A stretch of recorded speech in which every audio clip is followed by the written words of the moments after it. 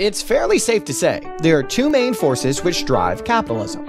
1. The desire to make money, which determines people to do their best to succeed. 2. The fear of losing money, which makes people act in a prudent manner. Love it or hate it, this is pretty much how the economy functions in the developed world.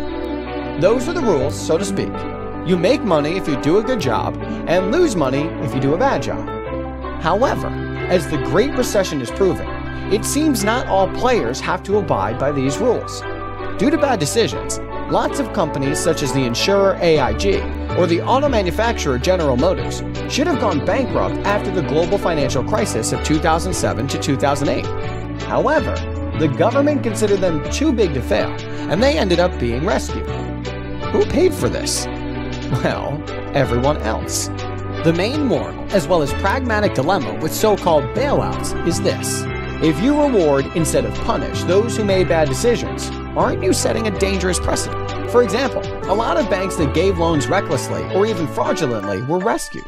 Before the crisis, the main culprits gave themselves huge bonuses, and after the crisis hit and they had to be rescued, well, they kept giving themselves huge bonuses.